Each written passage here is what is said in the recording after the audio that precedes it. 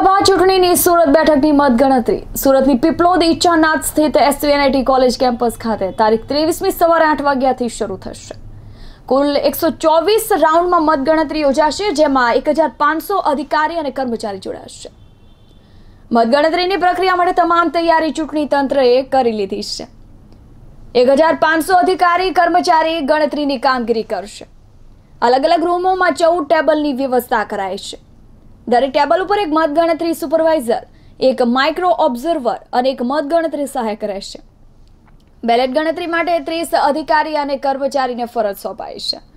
7 વિધાનસભા વિસ્તાર મુજબ 14 ટેબલ મળી કુલ 98 ટેબલ અને ટપાલ મતપત્ર માટે અલગ હોલમાં 4 ટેબલની વ્યવસ્થા પણ થઈ છે। મતગણતરી મથકની ચારે બાજુ 200 મીટરની ત્રિજ્યામાં મોબાઈલ ફોન, વાયરલેસ સેટ કે વાહનો લઈ જવા પર પ્રતિબંધ રહેશે।